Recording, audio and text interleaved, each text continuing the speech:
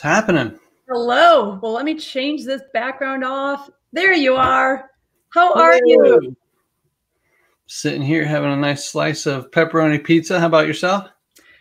I did something different today. I went a little risky. In honor of National Sport and PE Week, I tweeted out just earlier this week how sports really got me out of my comfort zone and helped me take risks. So I took the risk of getting a chicken Alfredo pizza. So let me try it for the first time. And you know I love just my pepperoni and cheese pizza, red sauce. So this is my first kind of like chicken Alfredo white sauce type of pizza. Are you trying to run a 5K, Thunder Mifflin 5K with some chicken Alfredo?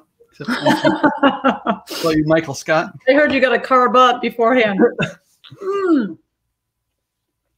It's okay, but I like the pepperoni. I'm a traditionalist on that. Speaking of 5K, in honor of National Sport and PE Week too, I tweeted out, and I don't like to brag on myself. I'm humble, but you saw where I got into the Boston Marathon for October 11th. You are absolutely my hero. I can't run that fast. Yes, you can. I can run that far, not that fast. Yeah, you run further than me in your ultra marathons. So I'm just excited that Boston will come alive again with that Boston Marathon to take place October 11th, which usually is in April on Patriots Day, but because of the COVID-19. So I'm just happy. I mean, it's going to be epic. I can't wait. And the weather's going to is always awesome that time of year up in New England. Oh, I know. The fall foliage, and it's going to be beautiful.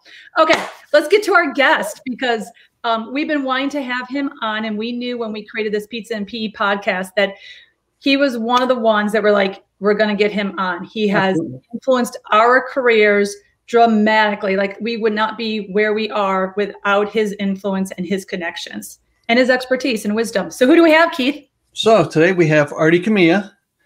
He has been called the nation's leading expert for K-12 physical education, always in demand for his exciting presentations. Artie has conducted about 500 workshops in over 40 different states.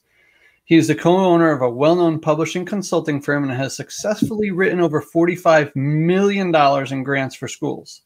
His work has appeared on numerous ABC, NBC, CBS, and Fox TV affiliates, as well as on National Public Radio and in the USA Today.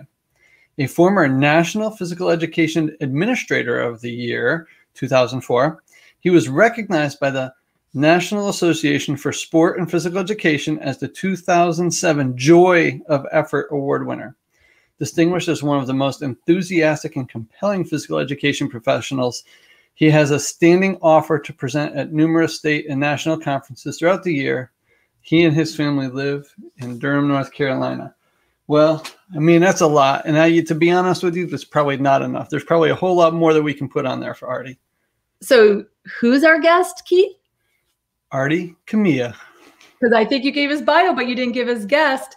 Yeah, I did. The fact that he's in our home state is we're just so proud that we are able to have him in our home state and the influence that he's done in North Carolina and across the globe for PE.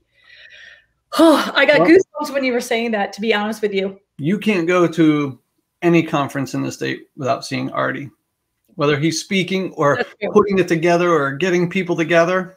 His hands are in it somehow. Yes. Absolutely. Yeah. Pizza fun fact, Keith. What we got? All right. So your pizza fun fact. This one's a pretty cool one. I searched a little bit for this one. But in the late 1960s, the U.S. Army's 113th Military Intelligence Unit spied on reporters and politicians using fake pizza deliveries. Oh, that's pretty cool. Right? Isn't it? Here's your pizza. We didn't order pizza. That's all right. That's a decoy. I love it. Wow. So pizza was used to spy. How great is that? So I have a little confession to make. Oh, boy. I asked my own kids, who I have an 18-year-old and a 12-year-old, and I said, what do you think about this podcast? Give me some tips. Because, they're all into the social media and, social media influencers. And when my son heard the podcast, he goes, Mom, you're a little cringy. I go, what do you mean cringy? He goes, you're too enthusiastic. You're too energetic. He goes, you got to chill. I go, I can't calm that down. And every time we do a podcast, I think I'm going to calm that energy down. It's just not going to happen, viewers. You're going to get who I am, because even when Keith was explaining about our guest bio, I was getting so excited and just a little teary-eyed about how much he's impacted this PE community and health community across the globe. So each week I'm tasked with, okay, what does this guest bring? What is this guest's big niche, big theme? And right. All I kept thinking about is how Artie connects people with people. He's a networker, he's a connector. So I Google searched, like, what does connector mean? Is that even a term? And it is. So before I bring Artie to the broadcast, this is what Google came up with what a connector is. A connector is relationship focused. Yep, that's Artie. Acts and gets results with ease because they have a level of credibility and trust in and from their network. A level of trust. That's Artie. Absolutely. 100%. Absolutely. And then the connector personality is considerate, cooperative, and encouraging. Check, check, check, Artie. And connectors seek harmony and personal connection. Let's bring them on. Absolutely. Artie, Kamiya. Hey. Hello. There he is. Hey, Kim and Keith. Oh my goodness. Artie, Yeah. so much for being here. You're very welcome. This is so exciting. I think you were able to hear us before you came on, but I'm not going to be able to tone down my energy when you're on this broadcast. So I'm just geeked out that you're here and you're taking the time off on your vacation where you're surrounded by all these PE gurus, which of course, those are your friends, your PE friends. So let's get started. I know that you're well known around our PE community, our health community. Like I stated in our introduction, is you are the ultimate connector. Will you share with us like how you got started in your teaching career? Just Sure. maybe some people don't know like your original start. What's your background? How'd you get started? So I originally started as an elementary physical education teacher, teaching at 3 different schools. And this was in 1978. 78. That was a long time ago.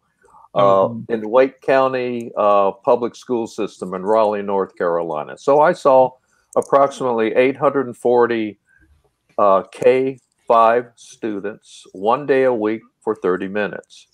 Okay. I had a school that I taught at Monday, Tuesday, the Wednesday morning, then moved to another school Wednesday afternoon, noon all day Thursday, and then another school, 3 schools, and I saw that school on Friday. So I'm a grassroots elementary physical education teacher. That was my start, Kim. Wow. So then you were located at schools probably based on the number of students per school, because it sounds like your Wednesday school might have been really small, that you were able to service those PE classes in half a day, pack your car up. Now, did you have to pack your car up with PE equipment before going on to your next school, or did they have equipment? Yes. Yeah, we had very little support, very little equipment. So in order to have an instructional program, and a lot of physical education teachers did that. You know, they purchased the biggest vehicle they could, and they loaded it up. If you didn't have equipment, you made it. That's right. If you didn't have jump ropes, you found a way to make your jump ropes. PVC pipe. You would make balls out of pantyhose. Yes, I remember that. That was a workshop. I think we put on a workshop with you and Jim Rich and Larry McDonald. Yeah, right. I mean, that was just how it was done. We really needed to have an instructional program. That's what we learned. That's how we instructed. That's the way that we did it. So it sounds like since 1978, there hasn't been much change in the amount of funding that has gone toward. No, unfortunately not. But I think we've gotten better and we've gotten smarter. And really over time, we've been able to enlist the help of PTA, PTOs, other parents within the community that had access to pieces of equipment. and things like that. So it's gotten a whole lot better. Yeah.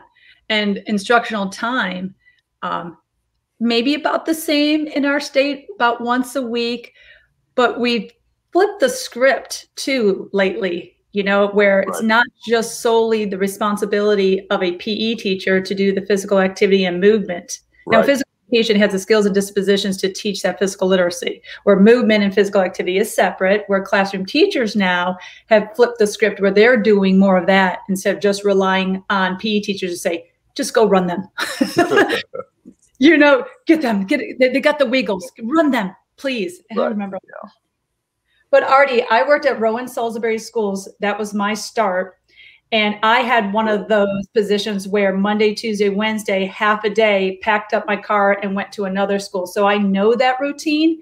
Sure. And I remember buying my first car and being on a first, second year teacher budget.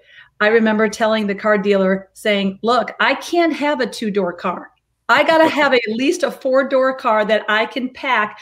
Imagine 30 basketballs, please. 30 playground balls, yarn balls. And I remember going down the road holding bags of equipment down the road going, okay, let's just get to the school down the road.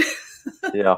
But the kids were so excited, weren't they? I mean, when your vehicle pulled into the parking lot, they saw that. I mean, they were just so excited.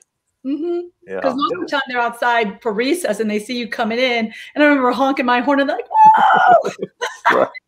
Well, that's the thing, you know, you think about this. We talk, Kim and I talk about this often. It's like when you walk into a school, especially if you get there in the morning, right as kids are coming in, you go to where the PE teacher is doing their morning duty. We used to get mobbed. Hey, high fives, hugs, and everything like that. And it scares me if you ever walk in and you see somebody not getting that, and you go, how are you not the rock star right now? No relationship.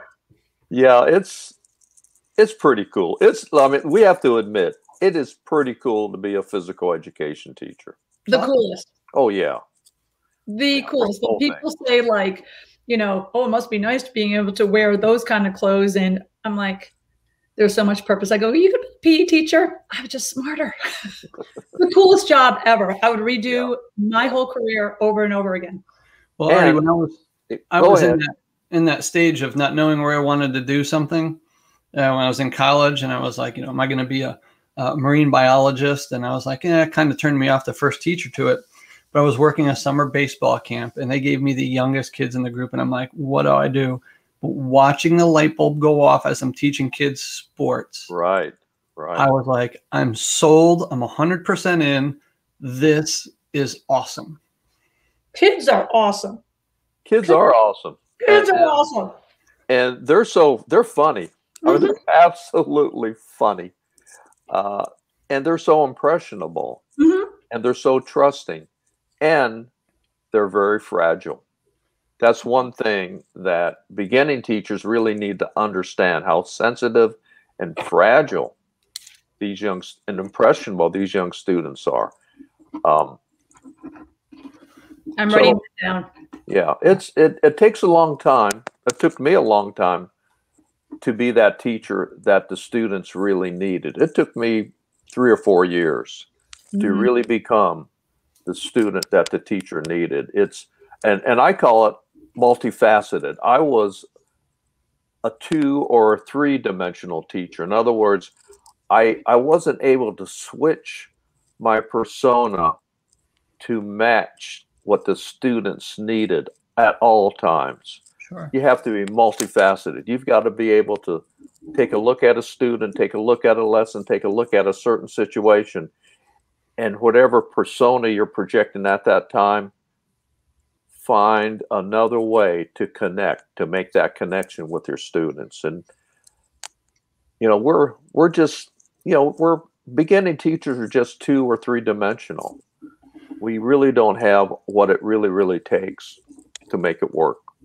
Well, it does take a lot of, you know, your first 3 years, right? You learn so much in the first 3 years, and it depends on what kind of mentors you had going in. Right.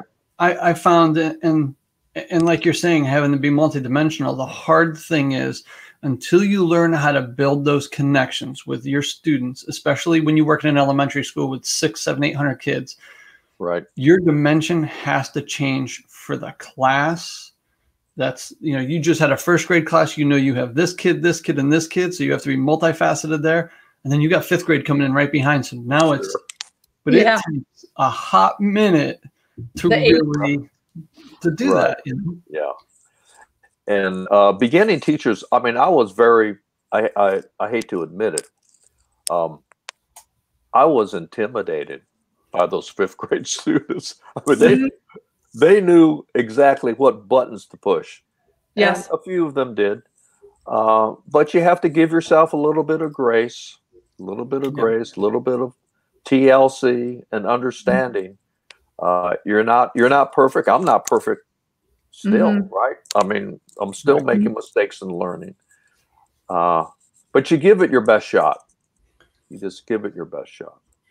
Well, I think one of the hardest things, this is going to be just real easy, is trying to hold a steady face when a kid says something that is inappropriate, but it's funny as can be, and you're just trying to hold it together without. I did many of these turnaways, being like, yeah, it's very interesting. You learn a lot about yourself. I mean, I was a young educator. I was newly married.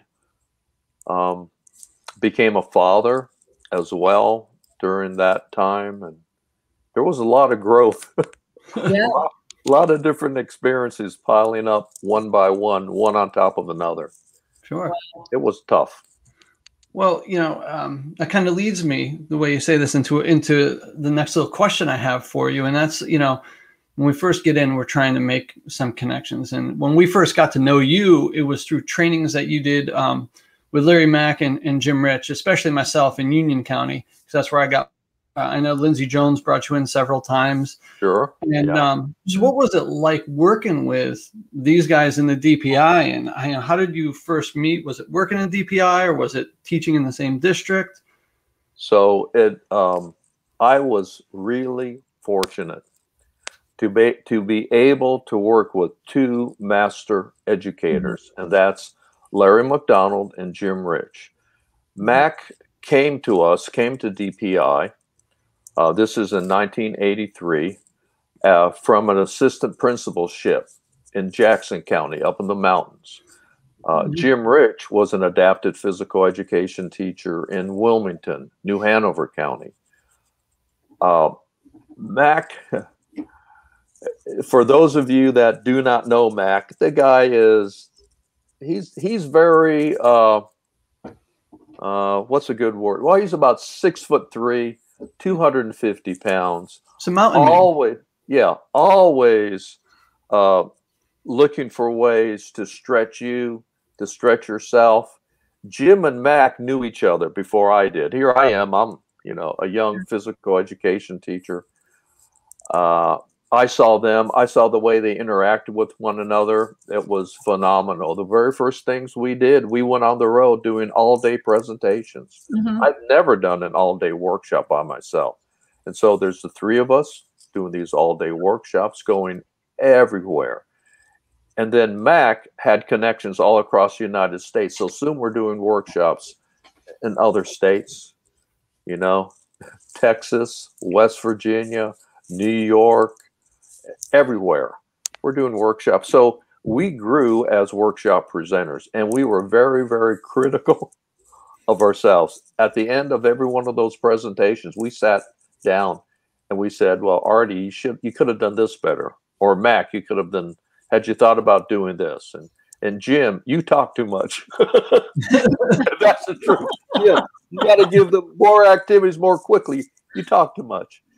And so we learned to come up with a format. 20 minutes of activity, set them down, let them think, talk about pedagogy for 20 minutes, and back out on the floor with more activity. So it was like 20 on, 20 off, 20 on, 20 off. And that just went throughout the entire day because we wanted them to actually be reflective and think about what it was they were teaching and why were they teaching it. Sure. Yeah, it was terrific. That's a good part of teaching. I mean, it's also the hard part is being reflective. I mean, we could always be our own worst enemy. I mean, we often talk. It's hard sometimes for me to hear myself on this podcast alone, let alone when I was teaching. You go back and you go, oh man, I missed this, and that could have gone way better if I'd have just done this. But through those reflections, you learn, and it's good that you had two other guys, that trio, to help you. Right. And then the other thing I really want to mention, because it really made a difference to this young educator, is Mac had all the experience already. And he sat me down the very first thing. He says, Artie, he was hired as the chief consultant. I was hired under him as the physical education consultant. We all both did K-12. But as the chief consultant, he had more. He was my boss. He sat me down and says, Artie, you don't work for me. You're going to work with me. That's different. When you have a boss that says, you do not work for me, we're going to work together, that's a different perspective. That doesn't happen very often, I don't think. But that's something that as I went through the career ranks, wanted to bring to whatever situation I was responsible for. Artie, that's so powerful. Yeah. I've heard so many of what we call Mac-isms. Sure, there's a lot. There's a lot. And that you'd be amazed to have, the top 100 Mac-isms and, actions and thoughts that he's had, because I haven't heard that one.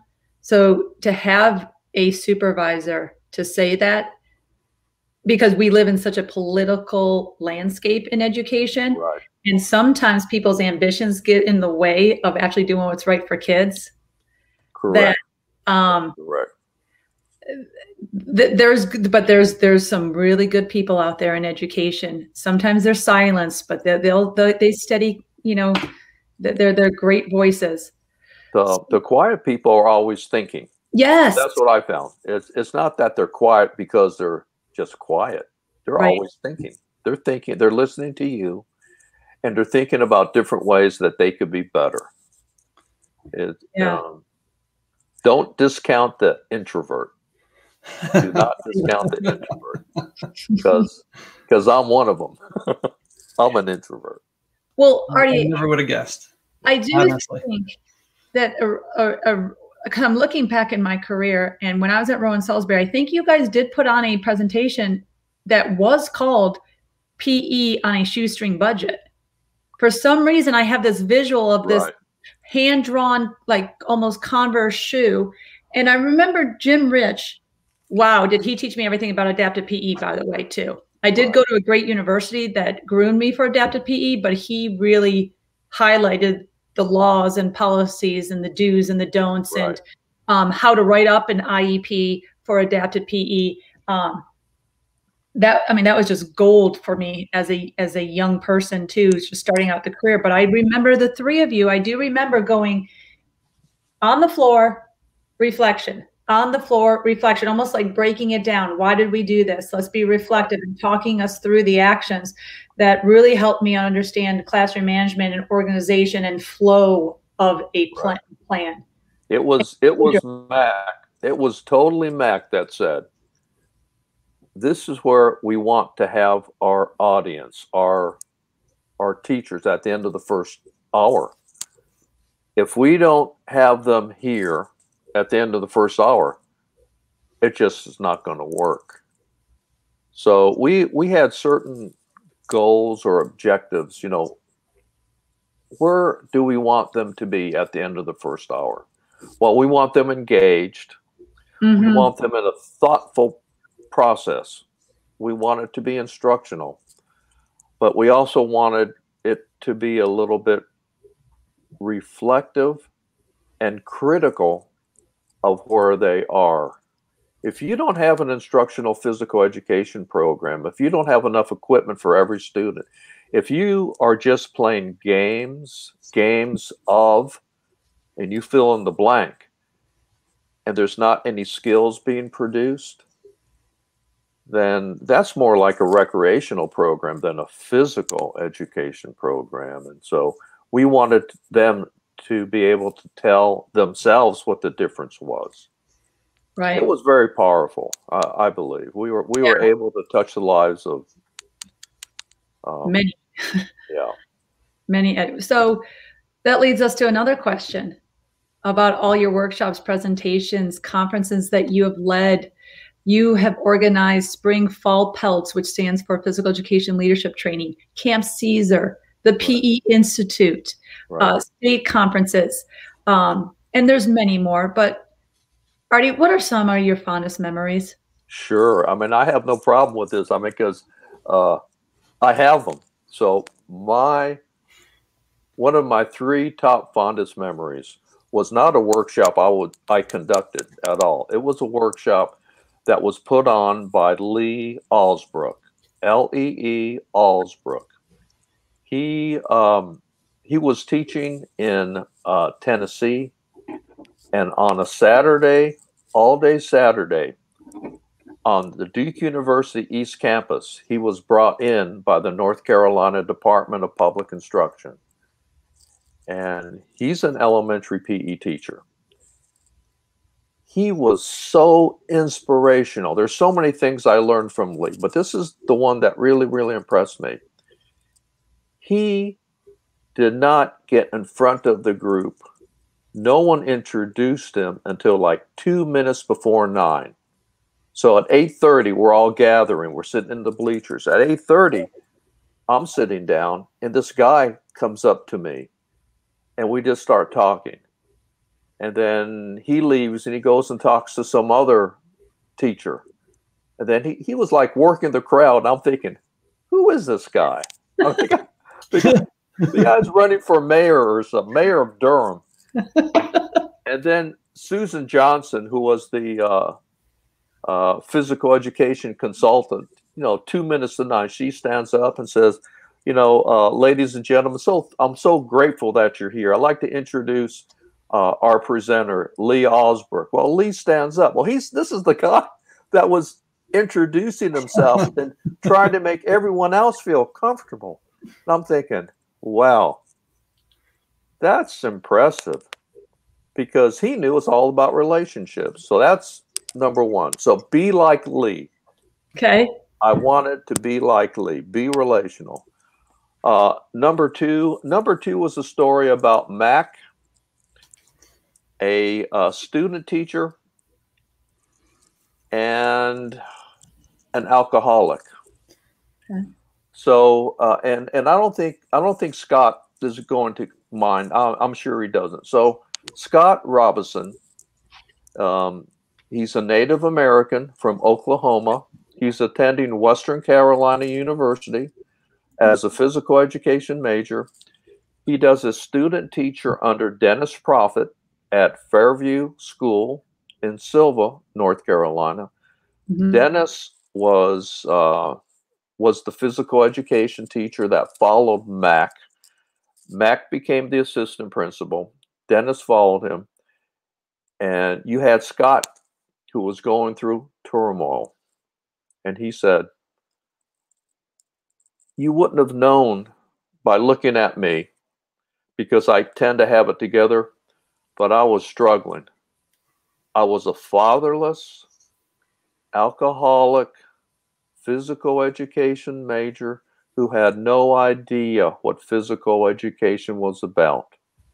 And it was through the loving kindness of Dennis Proffitt, who set an example for him, and Larry McDonald, who was the assistant principal, who always, at the end of almost every day, would sit down and talk with Scott. It just totally changed the way that he thought about life. And so it's the impact. So that's number 2. And then my last one is my last really big incident or memory has to do with Al Canonical. Al Canonical started Camp Caesar. So this is up in West Virginia. I was very fortunate that Mac and Jim brought me to Camp Caesar. I'm going through, it's at a 4-H camp. I'm driving through it takes like 8 hours to drive from North Carolina to Camp Caesar. We're driving through the doors, the gates, and I see this guy running around, scurrying from cabin to cabin to cabin to cabin. He has this, he has a broomstick. He has a broomstick, and on the broomstick are these rolls of toilet paper. You know, you imagine a broom with 8 stacks of toilet paper. He's running around, he's putting these down, and he's making sure that all the toilets are working properly, making sure they have enough tissue. Turned out that's Al Canonical. That's the organizer of this. It was just such hands-on, very. He wouldn't do anything without him doing them himself. I don't know. That's why people loved him. And that's why he was able to get so much done for the great state of West Virginia. Those are my 3 memories. Those are just memories that also exemplify just good leadership. Like those about, would a leader push the broom if they expect someone else to do it? Would a leader step in and generally care about somebody and lend a hand and an ear to listen to somebody who is going through turmoil? Right. A leader. So, those are those true leadership. Like, I'm so inspired by great leadership moves that it's, unfortunately, some of them are rare stories, but when you have them, they are so impactful. Right. Yeah. Wow. It's important to have great leadership. I mean, one of my favorite principals, honestly, was a PE teacher, ex-PE teacher. And it's the kind of leader that at the end of a lesson or day, it wasn't, well, you did this wrong. It was, well, what do you think we could do to have more engagement? These are my thoughts. This is how I did some things. I know things are a little different. You have maybe more equipment than I did, but that was a great leader. But then oftentimes, the hard thing with our business is leadership doesn't understand PE, and we have to educate them. Right. Like we do our students, Right. Wow. Yeah. So, it brings me to this question here is, you've presented and a ton, you've led and organized trainings all over the U.S. and internationally. You always had the ability to bring in some of the best presenters and keynote speakers. So can you tell us, how do you have this eye for talent, or, how do you go somewhere and see somebody and go, yeah, I need to have you at, say, the PE Institute, or we need you at NC Shape or Pelt or what? Yeah. It's looking for those folks that have it all together. So as an example, Joey Fife. Everyone knows Joey. He's a Canadian. He's a physical education teacher, has his own website, does phenomenal things. Joey was one of the very first people that understood curriculum alignment. He was able to identify what the taught, tested curriculum should look like. And when you see those individuals, when you find those individuals, it's like a diamond in the rough. And for whatever reason, I've been fortunate enough to find people at the cutting edge. And it goes without saying that these people also include, you have Joey, you have Nathan Horn, you have Jared Robinson. Here in the States, you have Ben Landers. They're just everywhere. It's just that I'm worried. I'm always worried. I'm always worried about the next generation of leaders. And so my job as a leader, is to find the future leaders, to put them in the spotlight, have them have the time to build their customer base, their base of support. Sure. And do their thing. And I don't know why I do that, but it's just fun for me. It's fun for me to find the next, Nathan Horn. Do you worry about some of the leaders in burnout? Is that one of the things that you worry about, to kind of mentor and be sure that they'll be taken advantage of or bite off too much they can chew? What are some of your worries? I've always been worried that as leaders grow old, like myself, and move on to the happy hunting ground, that we won't have enough synergy to keep it going. Because I've seen that happen. I've seen some terrific programs led by some very competent administrators, and once that situation is gone, then the program falters, goes into decline, and then eventually just disappears. You wouldn't know that that they had a great, terrific health and PE program because it's not there. That's a really good point about the synergy. I'm going to be thinking about that one on my run. Yeah. Do you think with, I mean, we have this influx right now of technology and ways that we could actually reach out to each other, support each other, and share with each other a whole lot more than we ever have in our lives, well before the internet, that, part of that has become more of a competition and not so much a mentorship? No, I don't think so. I think that it enhanced our ability to share best practices, to share what's going on. As an elementary physical education teacher, you're the only person in that building typically. Yeah. So you can't compare your program unless you see another teacher's program. Sure. So we really need to visit other programs in addition to seeing them and listening on a podcast and things like that. So, excuse me. Sure. No problem. Yeah, see, that's the thing. That's part of the reason we created this is, was to get as many people on here to connect and get, especially you on here, because you're one of those mentors to a lot of people, especially in the state of North Carolina. Forget everybody else. We're going to claim you as our own because you're here. And we've seen all the awesome stuff that you've done for the state. And then, it's getting that word out and keeping all this alive. Like listening to the stories, we could honestly probably sit and have 10 pizzas, several beverages, Coca-Cola or whatever, and just sit back. And sit back and listen to you talk and Chip Candy talk and, everybody we've mentioned so far. And it's just amazing.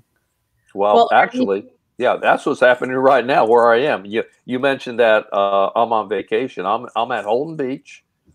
Yeah. In a 7-bedroom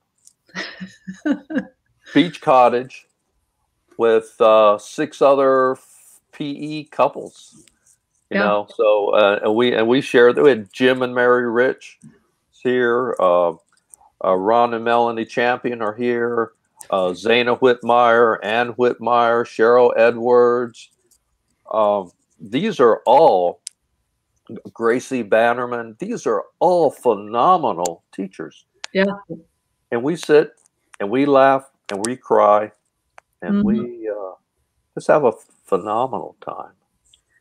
Well, Artie, you made me think about, how you worry about the ones that are still in the business and the ones that are hopefully going to take the baton and run with it and to keep that synergy.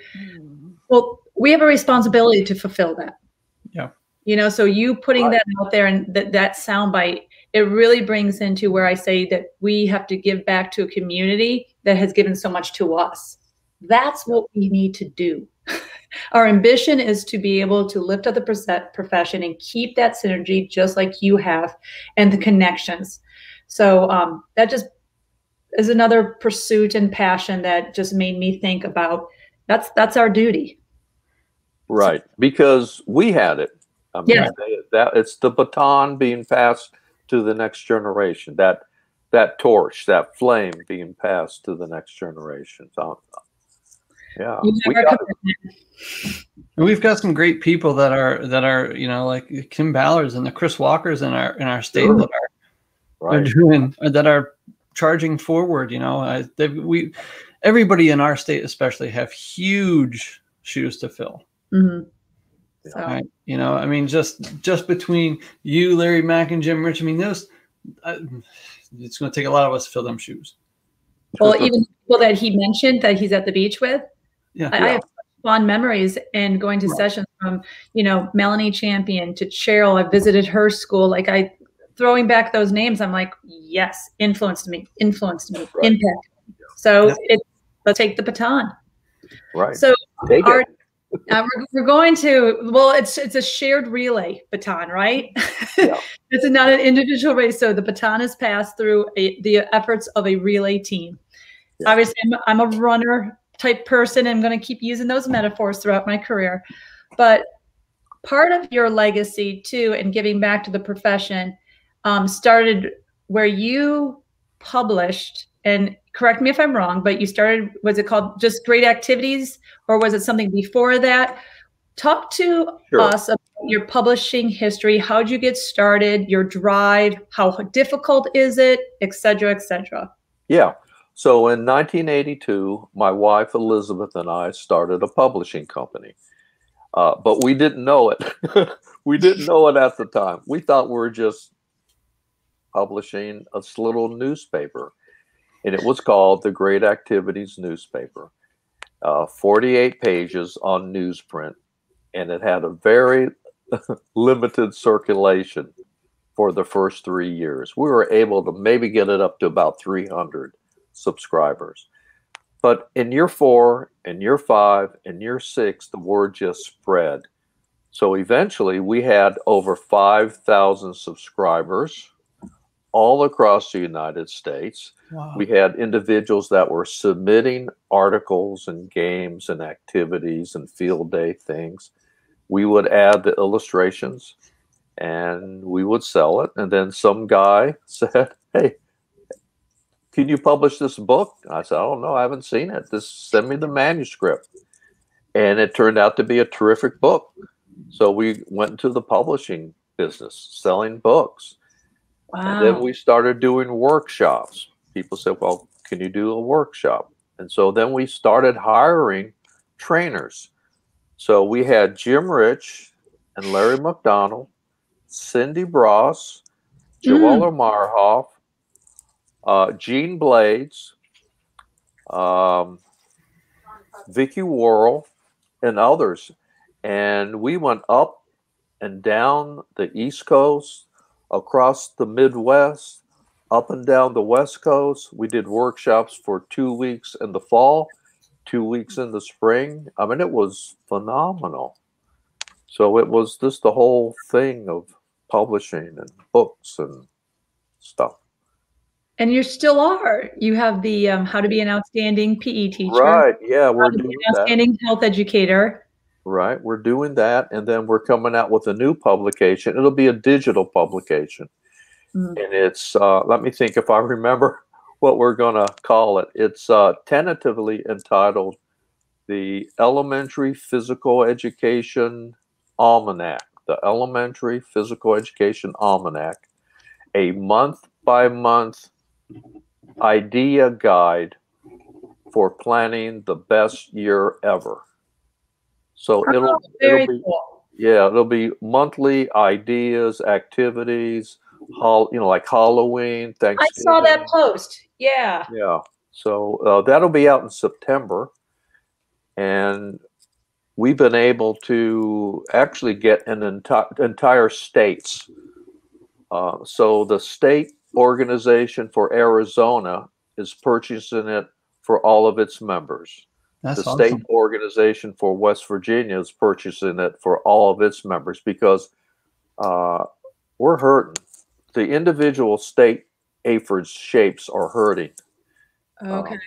And we need to give perks and other, if they're not incentives, well, we need to enhance that membership so that they'll remain members. And so that's a way to do that. I like that idea of, even for our school district, how to be an outstanding PE teacher, that providing that even for our new teacher, beginner teachers oriented. Yeah. Right. I'm making a note of that because I know a lot of the people that submitted in that, and I need to order that book. So I will. It's online. It's It's an on-demand print company called Book Baby. Book Baby. Book Baby. Google that. Yeah, it's called Book Okay. Baby. See, They print them on demand, one by one. Oh, okay, that's neat. That's unique too, so you don't have inventory. Yeah. Oh, I like that. Yeah, I could see you guys. I could picture you guys right now. That group that you have there at the beach, writing a book right now. You know, memoirs from the gym. Right. The shoelaces, the tears, and the joy of teaching PE. Right. Yeah. He's gonna say that to the group tonight around the bonfire or something. As the Cinco de Mayo festivities pick up, Oh, the book will get better and better. Cinco de Mayo. Yeah. I mean, all those things. They're just physical education teachers are so creative. I mean, I'm just totally always impressed. One of the teachers here actually is the most creative person I've ever met, and her name is Ann Whitmire. She's phenomenal. I mean, if you gave her $100 gift certificate for the dollar store, she could turn all that stuff into a PE curriculum. I mean, she's just she's phenomenal. Wow, that's pretty cool. Teacher. Yeah. So, Artie, so take you to the last question I have.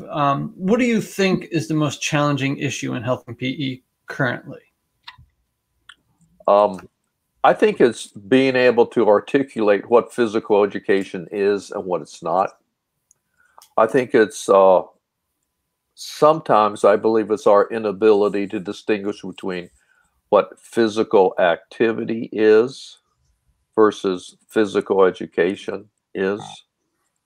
They're not the same. They overlap. And then in the area of health education, we need to have more educators to take health education more seriously, and not to shy away from it. You know, there are some very sensitive topics. Mm-hmm. There are some very controversial topics that need to be addressed in a healthy way, that we just need a lot of support around that. And I'm so glad that we're having more skill-based health textbooks and skill-based health programs out there. They're just vitally important. And it's also communicating that message to those who are prioritizing funding and allocating funding, making this big school district decisions, and and understanding that. Because I think a lot of district leaders, and we've had this conversation before, they base their decisions sometimes on their experiences that they had in PE. Right. And so I asked Chip Candy one time, or Chip, I didn't ask, I did ask him this, but he gave me this advice that he asked, I always get the last name wrong, John Rady or Rady, right guys? Rady. Yeah. He goes, John, we have all this research on the brain. We have all these articles that say movement and physical education, physical activity makes a difference. Why doesn't schools embrace it more? And John looks at Chip and goes, it's going to take a generation. Mm-hmm. And I was like, whoa. And that's even Chip said, he goes, that really hit me. He goes, we have so much going for us, and messaging, and what skills-based health is, what physical education versus physical activity is. You Google search that. Shape America has a big document, highlighting the differences. But for our profession ourselves to articulate the difference and to be able to advocate and message that is, I think, really important. Right. No, I couldn't agree with you more. So, and we have a lot of stuff going on, but we do have to articulate that message and sort of be assertive more and nudge. That's what I feel like I do in my district, is I have to be assertive and nudge, and sometimes have those difficult conversations that district leaders don't want to hear. But I'm still going to say it, whether they approve it or not. A lot of times I get turned down, but at least for the integrity of the profession needs to be said. Well, if you don't ask, you're never going to get what you don't ask for. That's right. It may take 4 or 5 years, but I'm going to keep asking it. And speaking of Mac-isms, one of the things that Mac would always say is a no is a maybe in disguise. So if you get no from your administrator, it's a potential maybe in disguise. I like that. Yeah. And go back to him or her next week and ask again. I will. So you Yeah. really don't do that. It's just a maybe in disguise. That's a good one. That's great. All right. That was a heavy question. I think we need quick bites. You ready, Keith? I'm ready. All right. A little music here. Am I ready? Yeah, I know. I So know. take, No, I'm not take ready. a drink of water. All right. This is the more, light part of the session. So let me just do a little promo video for quick bites.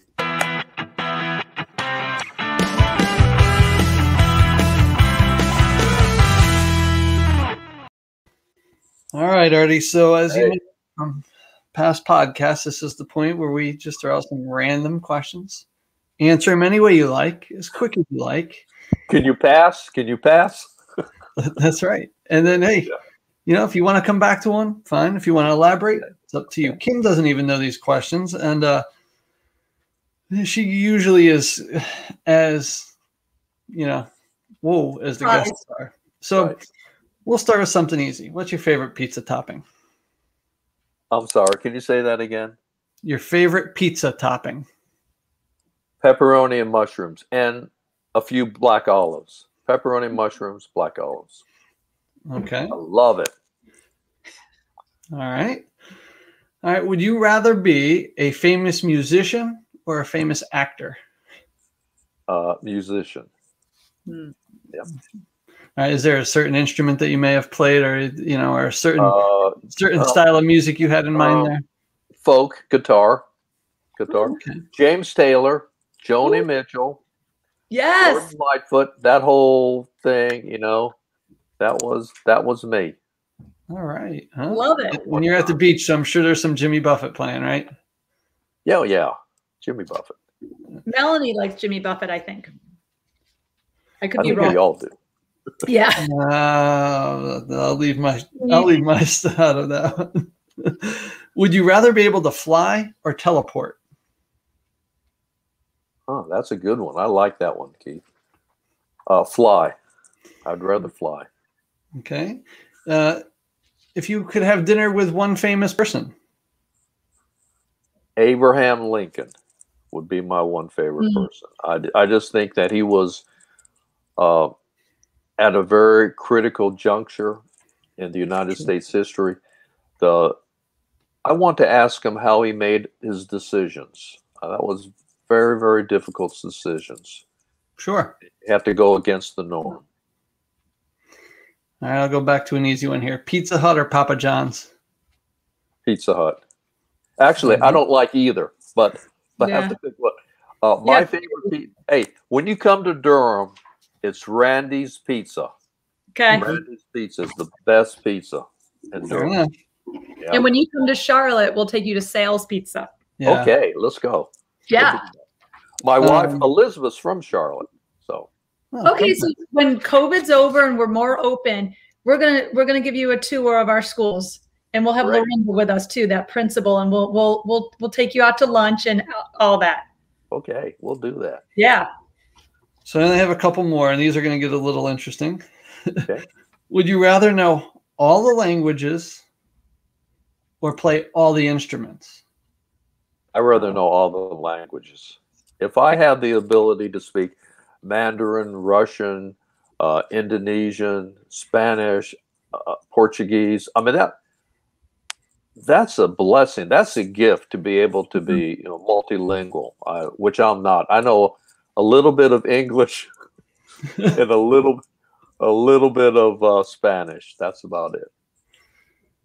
But the other side of that is, music also communicates across all languages. So if you can go up there with a whole mess load of stuff, and yeah, that's true. So now these last two are going to be very thought-provoking for both of you. Okay. Would you rather give up looks for intelligence or intelligence for looks? Intelligence is by far the sexiest thing anybody can have. I'm gonna follow Kim. I'd rather be thought of as being bright, articulate, and able to understand things than look good. I mean, looking good only lasts for so long. Look at me. I think that when you're bright, intelligent, humorous, can carry on a conversation, that is so attractive. Fair enough. But there's a lot of people in this world that think looks, you know, it's the money maker right here, you know? Well, that's true. That's true. As long as we can have a conversation with pizza, that's all I ask. That's a gift. Yeah, that's true. Okay, so the last one here. Would you rather have the mind of an astrophysicist or the muscles of an Olympic athlete? Oh, golly, that. Ooh. I guess the mind again. But the reason I was hesitating, I mean, you could be too smart for your own good. Sure. And not being able to relate with people, to people. But I'll take mind over that. Yeah. And muscles, Keith, when you said muscles, I'm thinking like bodybuilding, strength building, but I quickly went into just being an Olympian. Yeah. You know, the training, the commitment, the dedication, the journey that it took. Like I saw a lot more than just the muscles. I saw more of a personality. Well, I mean, you look at some of our gymnasts. I mean, they're not huge muscles, but they've got the strength of, a lot of a lot of the big weightlifters, and then even the Michael Phelpses. Sure. But Keith, did you know that Artie were you a gymnast in the college party? In a former life, I was. I participated in gymnastics in high school and college, and way back when I was fortunate enough to compete in the national NCAA championship and on the rings. That was my event. Wow. But that was, Kim, don't be that impressed. That was a long time ago. Long time ago. So you posted some throwback pictures from spring and fall pelts. Do you have any of those throwback pictures of you on the rings? No. No. They're there somewhere. No. Elizabeth, where are they? No, they're not. No, we didn't meet until after all that was after my collegiate career was over. So, did your collegiate career lead you? Did it age you and lead you into a PE profession? To a career? Well, it did in a way. I mean, when I went to Cal State LA, California State University in Los Angeles. So when I graduated from Cal State LA, I wanted to be a gymnastics coach like my coach. I had a terrific coach. His name was Gordy Maddox. If you were older, I would say you'd probably remember him on the Wild World of Sports. He was the Olympic commentator for men and women's gymnastics, and he was constantly on the Wide World of Sports. That was my gymnastics coach at Cal State LA. And I soon recognized the fact that as a teacher first, as a physical education teacher first, I can impact the lives of more individuals. So I went from being a coach first and a PE teacher second to being a PE teacher first and a coach second. And that was a wise choice. That opened up everything to me, everything, when I made that decision to put coaching second and teaching first. And that is the soundbite. It is. That is amazing. Like, I don't even want to talk anymore because that is just such a good closure, because I'm willing to bet there's many of us like myself that first went into coaching, then teaching, and then all of a sudden, wait, teaching is my passion before coaching. Right. Yeah. They both have their positives. They're both. They do. They do. I loved coaching. I love teaching. I loved being able to teach the little kids and then coach the high school kids later, because I got the best of both worlds. I got the youngest kids, the most impressionable, and then I had the older kids, which are still impressionable, but they have their own little ways too. Right. Yeah. Well, Artie, thank you so much for coming on. Well, I want you to Enjoy Cinco de Mayo with your friends. Please tell everybody we said hello from. I will do that. I will do that. Y'all have a great week, and thanks again for doing this. Absolutely. You are such shining stars to our profession. Thank you. Thank you. You're welcome. We have big shoes to fill, and we'll take that baton. Okay. All right. Bye, Artie. Okay. See ya. Bye. Take care. Bye.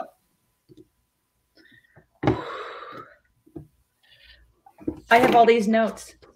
I couldn't write fast enough in my pen. The ink, you know. You say that all the time.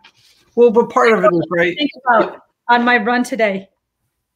Well, part of what we do, right, is on this podcast. I mean, we're thinking people are going to be listening and not watching. And I'm sitting here and I like to look at the people as they're giving their answers. Yeah. You know, because I feel like it's a little more personal that they see me paying attention versus writing. And, you know, and it's not that I don't want to write things down, but I'm trying to do it like on the side where I'm not distracting because you're getting all this good information. There's so much stuff in there. And then when you're asking the questions to your guests and you see their passion and their body language, you really see it in their eyes and when they answered the questions. So I'll give a few ahas. Maybe I'll give two. Loved when he said that Jim, Artie, and Mac, they went and presented, and then how critical in a professional way is that they really reflected on their trainings and say, okay, how can we make this better? What can we do? Poke holes in my presentation style. Tell me the things that I can improve on, where they were receptive of that feedback to one another in a brotherly manner to say, this person cares enough to coach me better, to coach me up, and to put together this package training that was so engaging. And I do remember going, this is before you started teaching, Keith. This is when I first started my career at Rowan Salisbury Schools. I remember a full day workshop that the three of them were there, and visually I could see that hand-drawn shoe for some reason. And you know I have binders of packets that I'm going to go back to see if I still have it, because I kept packets like crazy in binders, and I still have my binders. Now it's digital folders, but it was binders back then. And that was in 94 is when I started my teaching, in 94. So I know they came to Rowan County. When he said about kids, when he talked about kids, he just his face, he just gleamed, and just his passion is about kids. And just when he said they're sensitive, yet they're fragile. Correct. And I need to be the teacher they need me to be. And when he was a beginner teacher, he goes, I wasn't quite yet the teacher they needed me to be. It took me 3 or 4 years to be the teacher they needed. It wasn't, I want to be this teacher. It was more in the language of my kids, my students need to be this teacher. Right. It was about the kids, not about him. I wrote that down. That really, really got me and my thought process. And of course, giving back to I have a sense of responsibility, I feel, and there's many of us that we want to make sure that we have that synergy.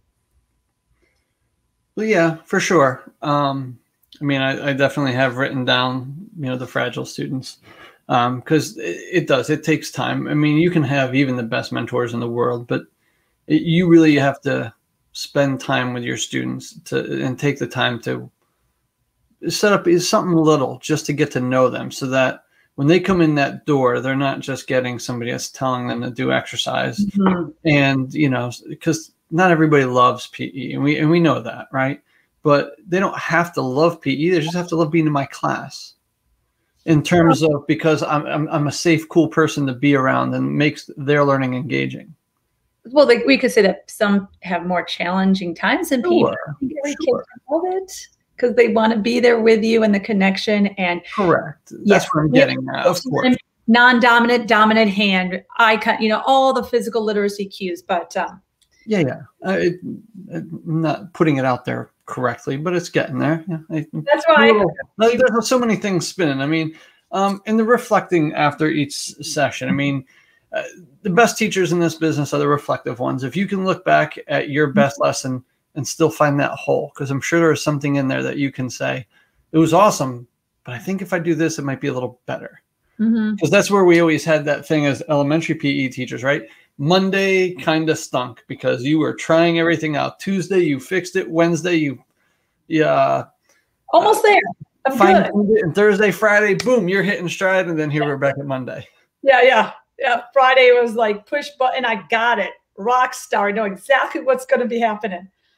You know, and another thing that he said that's true is, you know, being able to communicate and know the difference between a physical education program and a recreation program. I like that term that he used, recreation program. You know, because that is something that, you know, it's, if we're just teaching sports, you know, then it does become more of recreation. Yeah. You know, but you know, it changes with each level. I mean, we're looking at Lifetime Fitness. The good thing that we're doing now is our profession is growing. We've got some new technology we can bring into our gyms that wasn't there. I mean, and collaborating across social media platforms. Yeah. I was one of those teachers that went out at Walmart at midnight because I was so excited that Walmart was open 24 hours just to buy one CD, that I had to play that song for the next day because I had an activity that would go along with that song, and I knew the power of music. So I'd be driving my Honda Civic going to buy that one CD. Now you just download it. That's true. Oh. Was that one song Cotton Eye Joe? Yeah. Yes, I did do that.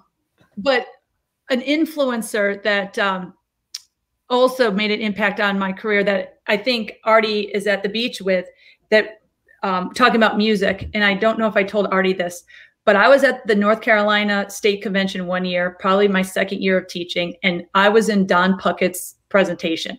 Sure. Don Puckett was the one who first showed me the William Tell Overture. Yep. And he had all, with the scarves and the bean bags and hitting, all that stuff. And then a lot of line dances. Don Puckett had a VHS cassette of line dances. Okay. Now, VHS. You know I love my dance unit, Keith, right? I know you did. I do. But I went up to Don at somewhere, maybe in the expo or whatever. He was standing and I go, I love your music. I want that music. And he goes, come here. And he went underneath the table and he gave me a cassette tape of all the music that he played in that session. And I just looked at him like, wait, you're giving this to me? He goes, yeah. So do something good with it. Go, do it. I played that cassette tape before CDs came out, like all the time.